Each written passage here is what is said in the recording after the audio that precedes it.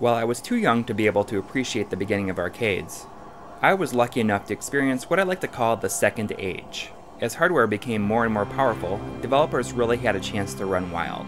I was just 7 years old when Space Harrier was released, but I can pinpoint the moment I fell in love with video games as the very first time I played it. It's remained, more than any other game or series, a constant in my life ever since. In this episode, I'll be taking a look at some of the ports, the sequels, and remakes of perhaps my favorite game of all time, Space Harrier.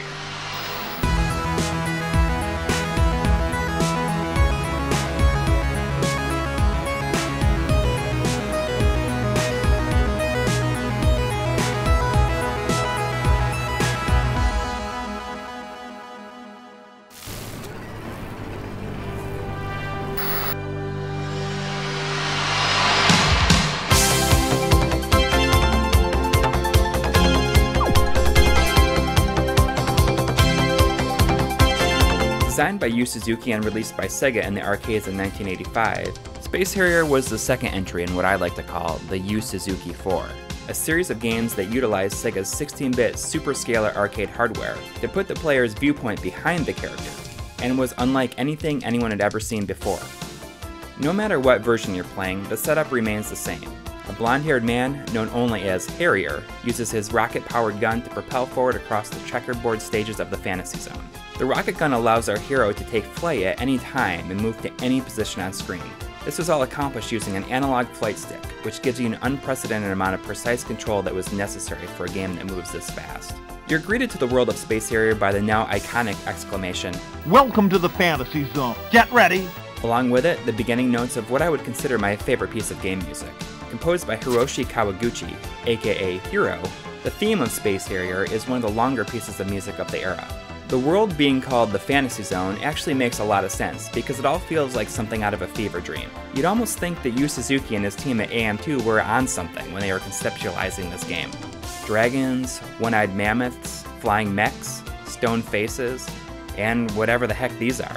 Every few stages, you'll have a short time to catch your breath during a bonus stage. Harrier gets to rest his legs for a bit and hop on the back of the last dragon fighting for good, Uriah. The two of them will plow through and destroy as many environmental obstacles as possible. This is your chance to get revenge for all those indestructible towers that were giving you so many problems.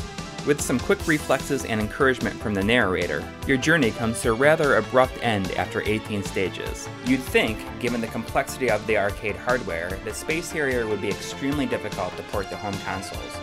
But apparently all kinds of developers were willing to try, because Space Harrier appeared on just about every platform throughout the 80s and 90s.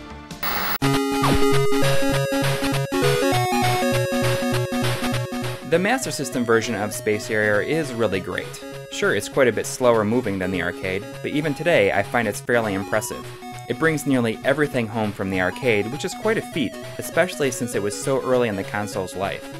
To work around the limitation of not being able to scale sprites, this version used a technique where all objects were a part of a giant background tile that updates rapidly.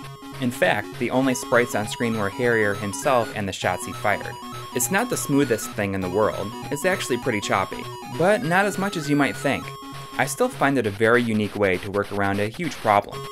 The audio sounds great. The entire musical theme is represented, and even a decent sounding digitized scream really show what the Master System's hardware was capable of. Seeking to rectify the abrupt ending of the arcade version, Sega added a short scene of the enemy's floating castle crumbling onto the horizon, followed by an additional final boss, a fiery dragon by the name of Haya-O. This thing moves super quick and is a deserving challenge for the game's climactic battle. The Master System version is amazing. I loved it. It was beyond every expectation I could have had, and I still think it's fairly impressive today. But Space Harrier appeared on a ton of platforms, everything from MS-DOS to, oddly, Sega's direct competition. And here to tell you about some of the more notable ports is the only person I know that's as big of a fan of the game as I am, Joe from GameSack. Space Harrier was one of those games that I played a lot of in the arcade and I loved it, so when it came out on the Master System, I knew that's the home console that I had to get. There's a version of Space Harrier for the Famicom in Japan, and the graphics are like really tiny looking compared to the Master System version, but things move a little bit more smoothly, a little bit faster, but gameplay wise it's just really not the greatest thing you're ever going to play. In fact, the Master System version plays a lot better. The TurboGrafx 16 version of Space Harrier is pretty interesting. It's very close to the arcade. In fact, it's the first home port that I saw that actually attempted to come close to the arcade. It has all the voice samples, though they don't sound very good. The biggest issue with this is it has a striped floor instead of a checkerboard floor. It just looks weird. It's not Space Harrier. I mean, the Master System could do a checkerboard floor, the NES could even do a checkerboard floor. Why not the TurboGrafx? The Game Gear version of Space Harrier was really odd. They took the Master System version, shrunk it down, they changed the enemies and the objects to look different, so now they look kind of like weirdly grotesque and nothing at all like the arcade, and they changed the level names and some of the colors, but it's still the same old game. You're just supposed to feel like you're getting something new, but you're not. 2 years after their Master System port, Sega followed up with an exclusive game that utilized the system's severely underused 3D glasses peripheral. This game was called, shockingly, Space Harrier 3D. And this wasn't just another port of the first game with some 3D tacked on. It was a fully fledged original game.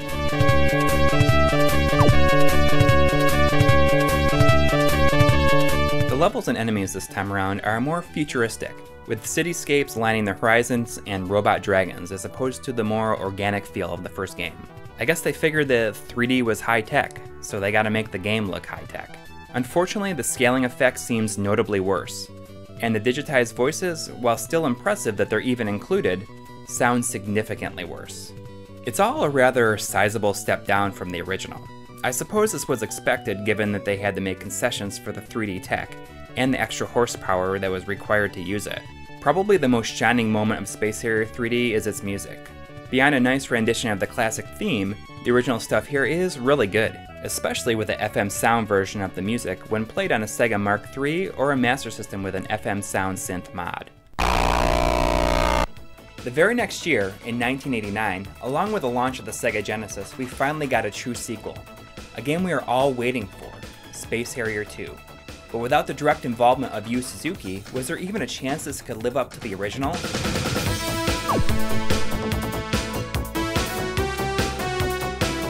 This time, Harrier, completely clad in red, is off to save Fantasyland, which has fallen into crisis. I wonder if Fantasyland is the same as the Fantasy Zone. The number of stages has been cut down to a mere 13, but in an attempt to make things more interesting, you're able to select which level you want to start at. This is a cool idea, but it kind of kills any sense of progression. You could pretty much see everything that the game has to offer, with no real effort. They tried to up the ante here a lot. You even fight the first boss from the original game as a regular enemy in this one. They'd like to make you think that the original game is child's play compared to part 2. And then you fight this 3-headed turtle. The musical theme of Space Harrier 2 starts off pretty cool, but it slowly devolves into a fairly boring, mundane song. It's not that bad, but I think the driving music of the first game is one of the most important aspects, and that is completely lost with this new theme. After Space Harrier 2's fairly unenthused response, Sega put the series on hiatus until they had the hardware to attempt a perfect arcade translation. There's a 32X version that was extremely close, but it only ran at 30 frames per second compared to the arcade's 60. In fact, it would take the powerful Saturn hardware to finally accomplish this goal. Combine that version with the Saturn's mission stick for an experience that just might surpass the arcade game. I'd consider this the definitive version.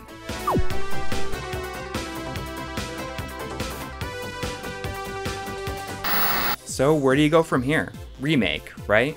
In 2003, as part of the Sega Ages 2500 remake line, Space Harrier found itself as Volume 4. And, much like the other 3D remakes in the line, it's pretty janky. They added tons of unnecessary things to the gameplay, like a Panzer Dragoon-style lock-on multi-shot and flash bombs where you can kill all the enemies on screen. I guess they just felt like the original gameplay was too simple. The graphics are pretty awful, adding some boring ground textures which does the look very few favors. Luckily, you can turn this off, which will restore the original checkerboard look. I always thought it was weird that there's no shadow underneath Harrier at all. It looks like he's running on air when he's supposed to be on the ground. But it's not all bad. There's a pretty good version of the theme music, and the narrator finds himself in an increased role, dishing out words of support like, "Cool, Harrier! You can beat them all! Marvelous! Harrier, keep it up! You got it, Harrier! But it's just started. There was a period where this was the only Space Harrier game that I had access to, via the Sega Ages collection, and I played it quite a bit. I think it's because of this that I kinda like the game more than I should. But there was also another Sega Ages 2500 entry, and that was a compilation disc by the amazing team at M2 that included every version of Space Harrier that Sega had released. Get ready. I should mention that there was an arcade game called Planet Harriers that was referred to as a sequel. But I honestly can't tell you much about the game because I've never even seen a machine in person, much less played it. Let's hope for an eventual home release on digital platforms like we did with the Afterburner Climax. I'd love to try it.